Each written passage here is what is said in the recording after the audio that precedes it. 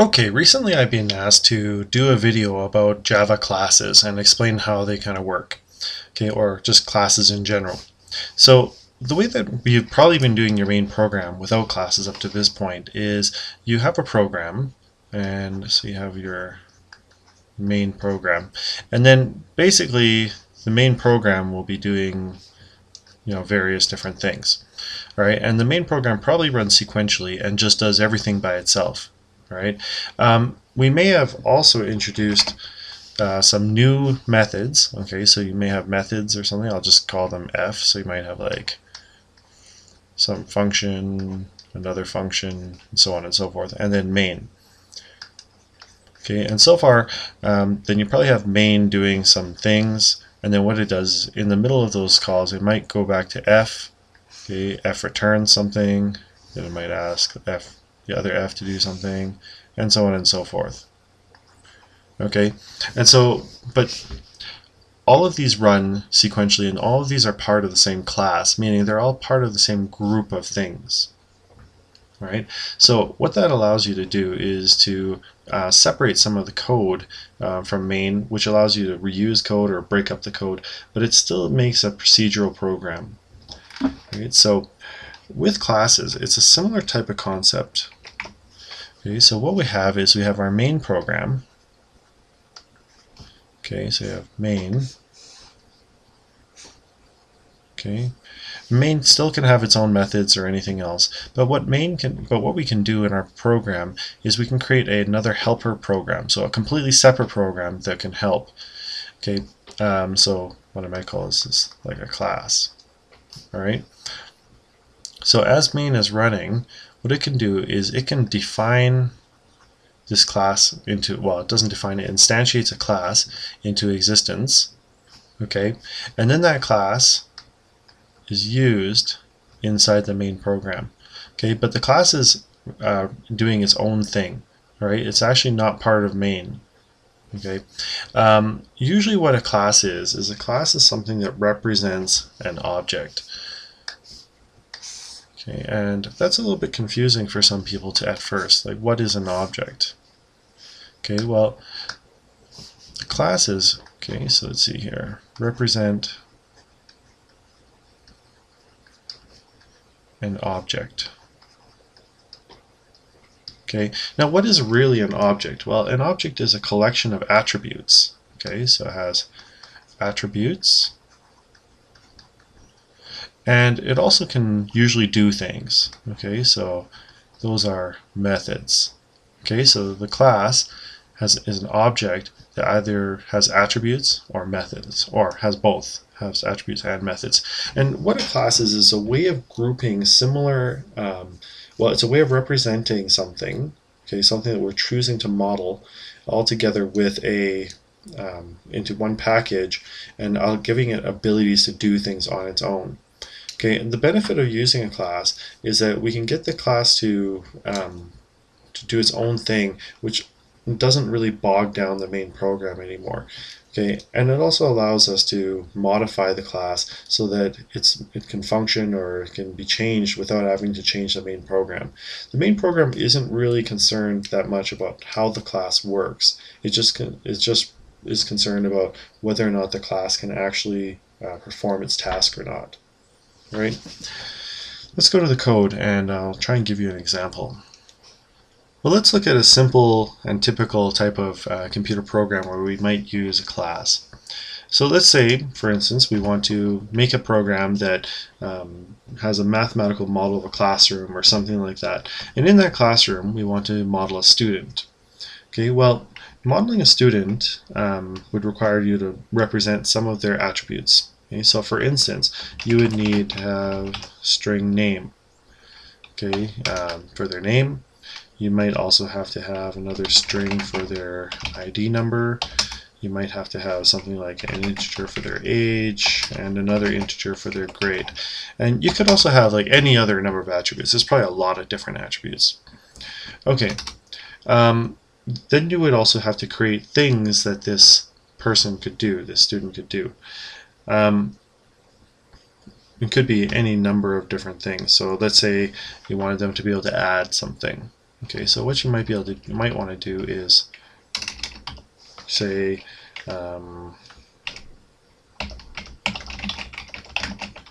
void or int add. Okay, and this is just going to take two numbers.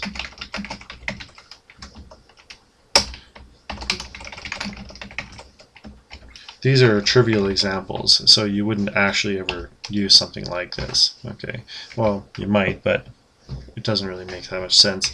Okay, but it's just to illustrate a point here. Okay, so here we have something, a student, and this student knows how to add. All right, and we just give them one more method called, let's say, multiply. Okay, and all that does is return number 1 times number 2. Okay, so here we have a representation of a student in our program. But what if we wanted more than one student? Okay, well, that'd be really difficult, right? Because you'd all of a sudden have to keep track of all these different things. And let's say we had 30 students, or in current classrooms, about 40 students, right? So the only way you could really do this would be to change all of these attributes into arrays. Okay, and then you'd have to have all these like parallel arrays, each one keeping track of each student, and you'd have to remember which student was student 0 and which student was student 1, and so on and so forth. That's okay, I guess. You can still do it that way. But the whole reason why this isn't really that great of a way of representing this or modeling this is that you're doing a lot of work in the main program, but this is really not the key part of the main program, right? So what we're going to do is we're going to change this and make this into a class. All right. So what we do is we start a new program. Go file, or just go to new class. You guys can't see this, but I'm just pressing the new class button. Okay, and here I'm going to say class student. Now, convention says that classes should always start with a capital letter, or class names should always start with a capital letter. All right, and we're going to take away this public static void main because we don't need this. Okay, so we can go finish. Okay, so now when we start this, we just have public class student and really nothing else. All right, so what I'm going to do though is I'm going to take these out and say, you know what, I'm not going to put these in the main program. I'm going to bundle them together as a student. Okay. Now I'm going to get into access modifiers in a moment. You'll just have to wait here, or just be patient with that. And I'm going to take these, okay, which are the things that the student can do, and I'm going to add them to here as well. The order doesn't matter, okay, but typically the member variables come first, okay, and the member methods come, or the class methods come after. Okay, so now I have a student, and a student has these attributes, and it can do these things. Okay, so save that, go back to our main program. Now, when we look at it, our main program is very empty. So what we can do is if we wanted to make a student in the main program, we could say student, and we'll just go, I don't know, Jimmy. Okay, like that. Okay, now this doesn't actually create a new student. Okay, what this does is it generates a name and tells the program that Jimmy is the name of a student. Right? However, it does not create a new student yet. Okay, in order to create a new student, we have to say new student. Okay, like that. Okay, now this creates an actual student, but this student has no name. So what we do is we attach them like that. Okay, so we create the name, then we create the student, and then we attach them together. Okay, so that this name now represents this student that we created. Okay, now if we want, we can demonstrate that Jimmy, the student, can actually do things. Okay, so print line. All I'm going to do is just output a sum or a product here, just to demonstrate that Jimmy actually is existing in the main program and operating correctly. Okay, now one question is, how do we access the different parts of Jimmy? Okay, well, we access the different parts by using a dot operator. Okay, in mathematics, a period represents a decimal, which is a portion of something else. Okay, and it's the same thing in Java, where the period represents a portion of another thing. Okay, so what I'm going to say is I want to access Jimmy, and the portion of Jimmy I want to access is the add method. Okay, and I'll go 5, 6. Okay. So Jimmy, add 5, 6, and the main program will print that out. Okay, we'll run it. Okay, and down here I get 11. Okay, so it shows that Jimmy is actually working correctly. Okay. Now, there's a couple of different benefits to using a class like this. All right. One is that we can create, or we can bundle a lot of these similar things together, right, to represent an object. Right. It also allows us to distribute work easily. Okay, so it keeps your program organized, allows you to distribute work. It allows you to modify or compartmentalize your program. So what you can do is you can actually have a different part of your program, okay, in pieces, or parts of your program in pieces, and then you can modify those pieces without having to worry about changing the other parts of the program. All right. Okay, so we have Jimmy add 5, 6. Okay, and we can look, here we have this stuff available here. Now, there's a little more that goes into it than this, okay, but ultimately that's the essence of this, is being able to bundle a bunch of methods and attributes or variables together so that you can represent an object, okay, in your program. Okay. Now, there's a couple other things. A lot of people have asked about what does this public mean? Okay, well, these are the attributes and methods of the class. Okay, public and private refers to whether or not, or who's going to have access to these things. All right. Typically, all of the member variables are private. Okay, and the reason why is so that the class can be protected. You don't typically want the class to be able to access things on its own. Okay, or sorry, you don't want other classes to be able to access parts of this class without permission. Okay, private means that only this class can access its own member variables. Right, and it's just going to say they're not used. Okay, so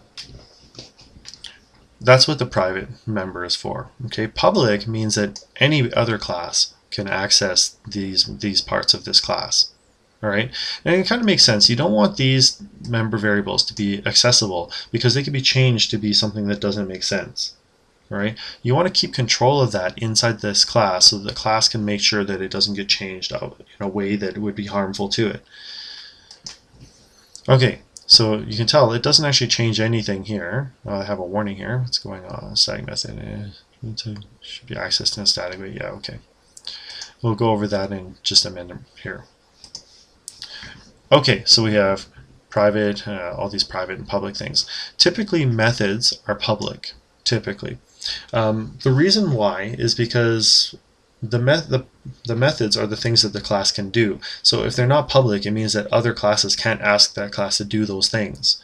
So it's kind of weird because if you can't ask that class to do that thing, then what's the point of having it there, right? So it's like if I create a painter and I'm not allowed to ask him to paint, well, then there's no point in creating a painter, right? However, some classes will have private methods. So usually those are ones that will be helper methods for the other things. So they're like a method that is meant to help another method. Okay, it's meant to help a public method, but it's not meant to be invoked on its own. So it's possible, or sometimes even reasonable or necessary, to have private methods inside the class as well. Okay, but typically the ones we're going to write are going to be public. So you have these two public things that you can do, right? And you can see it doesn't change anything. Okay, it still runs 11. Okay, and it just changes to, I don't know, 4. See if it comes with a 10. Yeah. Okay, we'll talk about static later. All right, but first I want to talk about different parts of the class. Okay, so if all of these are private, well, how do you access them? Like, what if you want to know what grade the student is in, or what if you want to know the name, or you want to change the grade. You want to move them to a different grade.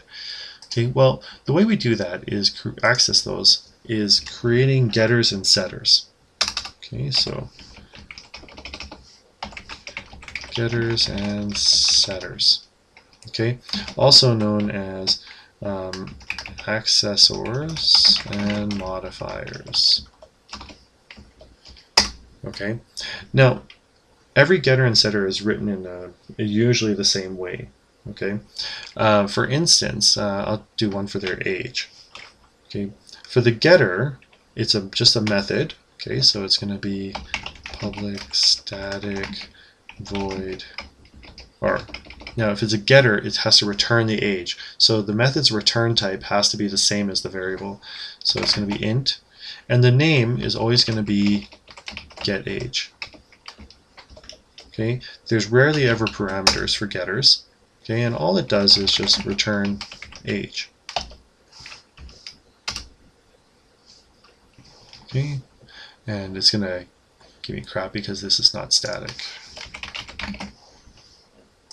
Okay, I'll explain what static means, as I said, later, but just for now, just bear with me. Alright, now for a setter, again, it looks very similar, public static. Now, a setter just sets it, so it doesn't actually have to return anything. Usually it's a void method. Okay, and the name of it is set, and then whatever variable name. So this one would be setAge. Now, the variable is going to have a name, so we have to have a new data to set it to. So I'm going to say int new age. Okay, so then what we would say is that the age is equal to new age.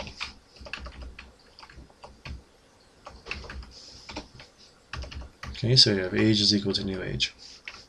Okay, like that. Alright, so we have a getter that can get the age and a setter that can set the age. Alright? Now, a question you might ask is, well, what's the point? Right? Like, why would you care about setting these to be private when you can just change them and access them here using public methods any way you want?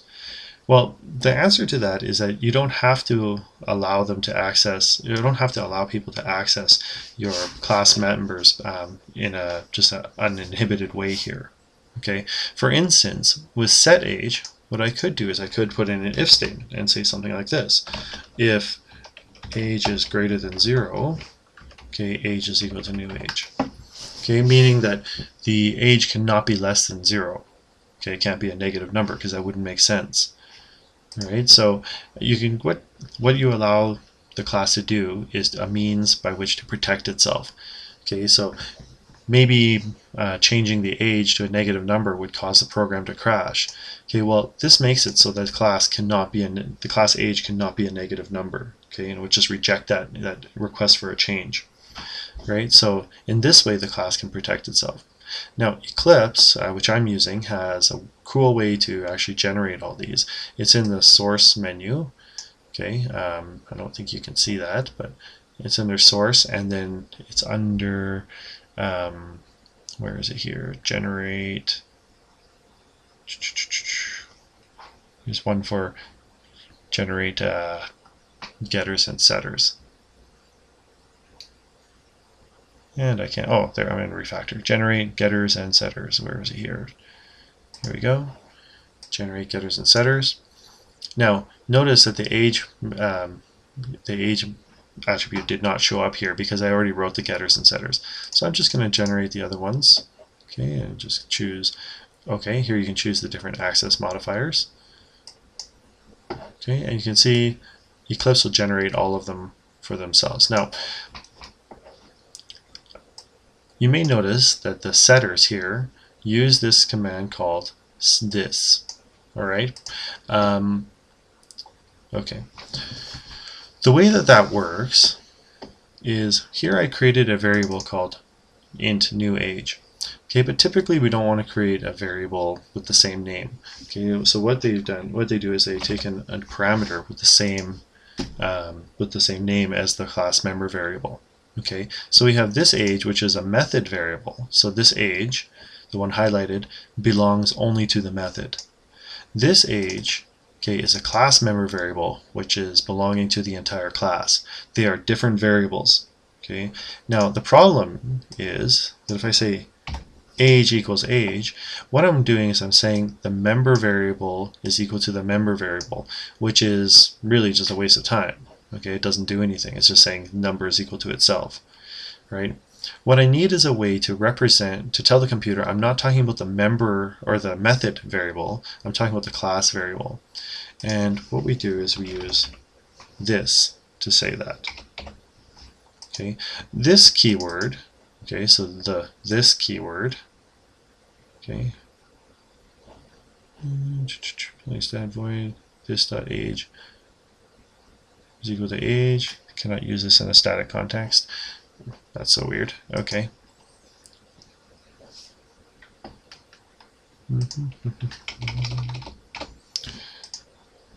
Okay. Now this dot age is equal to age, and what this means is that the class's age is equal to the method's age. All right. This keyword refers to, it sends a pointer back or a reference back to the class that called it. All right. So when you say this, you're talking about the student. All right. So that's how it works. Okay. So we go to the main program here. Say now Jimmy knows how to add. Now if I wanted to find out Jimmy's age, I would say get age, and there's no parameters for get age. Okay, just print that out, and Jimmy starts off with an age of 0. Now what if we don't want Jimmy to start off with an age of 0? Okay, like it seems kind of stupid that like you'd still have to go and make all these things start. Like what if this is a high school program and students start at age of 15 and in grade 10, okay, or something like that. Okay, well what we can do is we can introduce a method that will help us to initialize the class when it's created. All right, that method is called the constructor. Okay, the constructor is a special method that's only ever run one time, and it only gets run at the beginning when the method is created. Right? It looks like a method, but it looks a little bit different. Okay, so I'll show you. It has public, okay, and it has the same name as the class, student. Okay, it can have parameters, but it never has a return type. Okay, so it's just public student. Okay, in some other languages, it would just be student like that. Okay, and I suppose in Java it would default to public anyways if you just wrote it like that. Okay, undo. Okay. Now what we can do is, well, you can really do anything here. You can open a file, you can run like a loop, you can play a little game or anything you want. But typically a constructor sets up the member variables and gets the object ready for use. So let's say, for instance, I said this is, let's say, high school students and they start at age 15. Okay, so by default the age would be 15, the name would be equal to I don't know, Jane Doe, and their grade would be in grade 10. Okay, so they're always going to start off in like this. Okay, so what happens here is now when I create Jimmy, okay, so Jimmy gets created, but his age now, as you can see, is 15. And let me just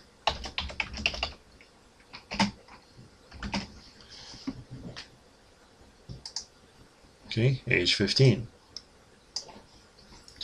Now that allows us to create the variables in a very specific way here, okay, or to set up a default set of values for that variable. Okay, you can overload this constructor just like you can overload any method. Okay, so okay, let's say for instance I want to say string. I'm going to get rid of this ID one just because I'm not using it right now and I don't want to deal with that many variables. String name, and down here it's not going to like it because it has getters and setters for it. Okay, so string name, int age, int grade. Okay, so I can say this dot age is equal to age. This dot grade is equal to grade, and this dot name is equal to name.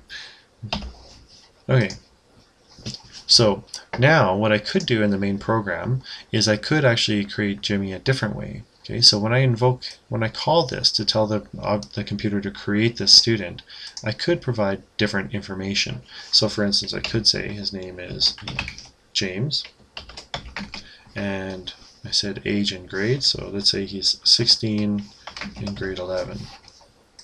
Okay, so now we run this and we have the age of 16, and we'll run the other ones here as well just to demonstrate how this works. Age, name, get name,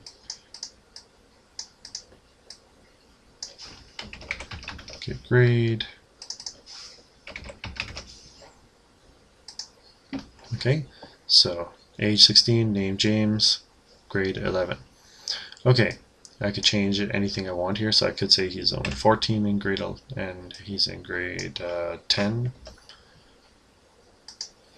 Okay, and if I take these away, okay, then Jimmy, the variable Jimmy, will have very different ones. Okay, so age 15, Jane Doe, grade 10. So what happened is, because we did not specify any arguments, it matched the parameter with these parameters, so no parameters, and it went to this constructor. Okay, so it built the object in a different way.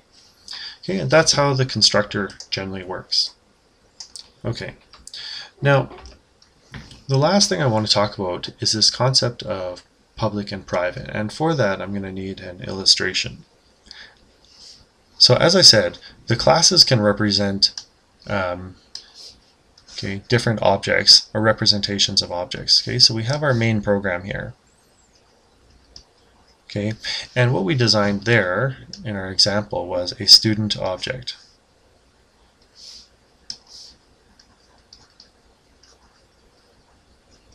Okay, and what happened is the main object created a student, okay, using the blueprint that was defined in this class. It created a student inside of itself.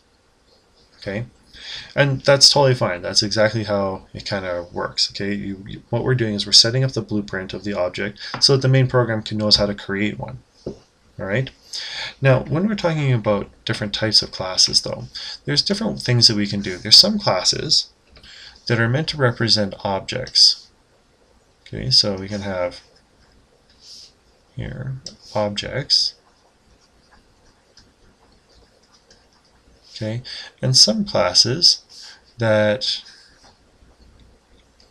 represent more like a collection of ideas. Okay, so for instance, like objects might be like students. Okay, a monster. Okay, something like I don't know, like a car or a building. Okay, these things would be actual things that have, they have attributes and they have methods, but they actually represent things. Okay, now those things are all different. Okay, so we can have, for instance, more than one student. So for instance, we could have 3 students and 12 monsters. Right? Each one of them would be different from each other. Okay, so that if you change one student's name, you shouldn't change the name for all students. All right. Now we also have ideas on the other hand. Okay, now ideas are things like math, okay, spelling, rules.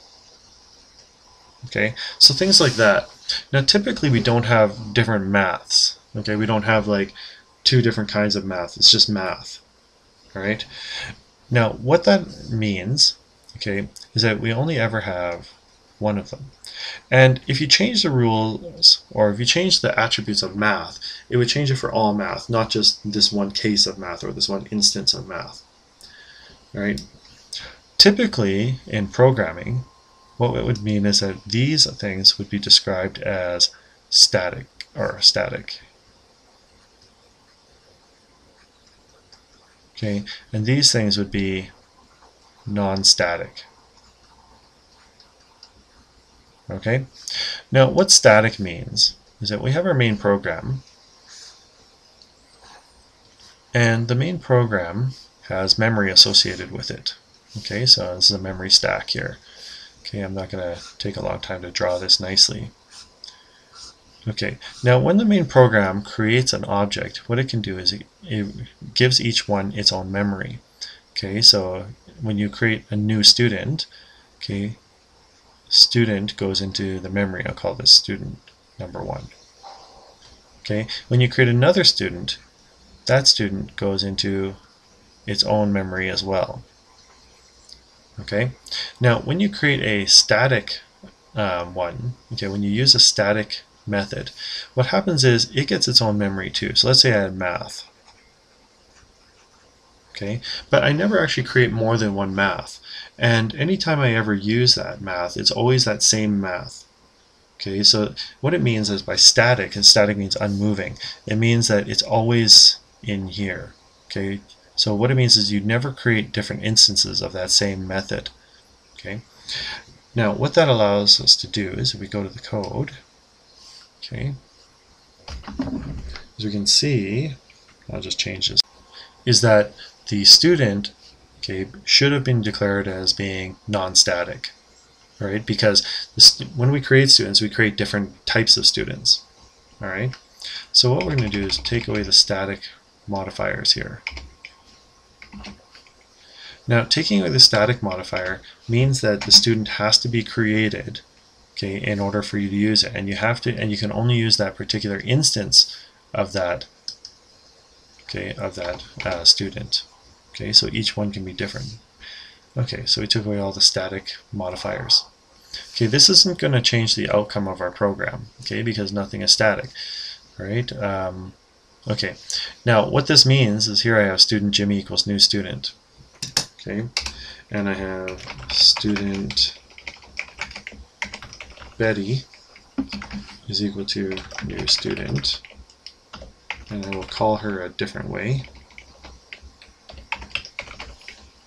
Betty, who's 16 in grade 11. Okay, and let's just take this away. And I can say system, actually,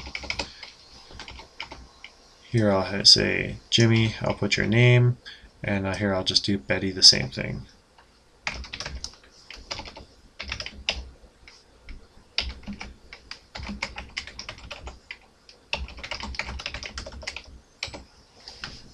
Okay, I should note that I named my variable names with capital letters here, but the convention is that you shouldn't. Okay, although the class definition starts with a capital letter, the variable still should start with a lowercase letter. So I guess this is a case of do as I say, not as I do.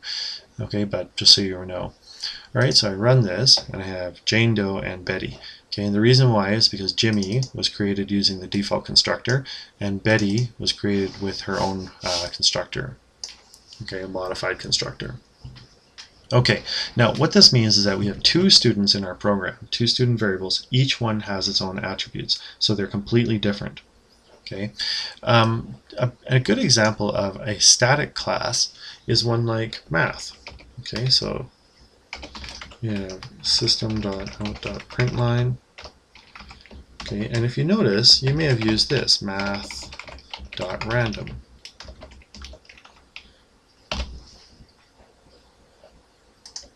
Okay, so math.random generates a number between 0 and 1.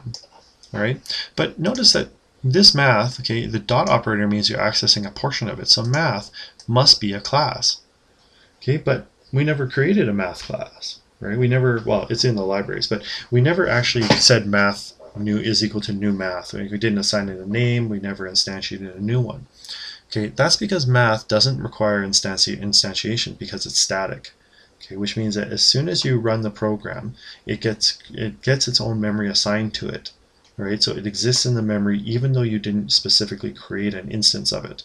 Okay, what this means though is that all the maths that I access are all the same math. right? They don't change from instance to instance. So when I use math.random in one case, it's not going to give me a number from 100 to 200, right? It's always the same one because it only exists as an idea, right? That's typically how static and non-static works, okay? And that's why I said that they typically, things that represent objects, okay, because you can have different objects that have different attributes and different methods, they all are generally non-static, meaning that you have to create them one at a time, and they have to be created so that they each have their own attributes. But things like ideas, okay, are typically not changing. So one math is the same as all the other maths, okay, and that means that it's typically made in a static way. And that means you don't have to invoke its constructor, you don't have to actually create it in any particular way. Okay, every math is always the same. Okay, hopefully that helps out with classes. It takes a little bit of getting used to, and it also takes some experience to know how classes are useful and when they're appropriate. Okay, but hopefully that gives you an overview on classes. And if you have any questions, drop me a line, and please consider subscribing.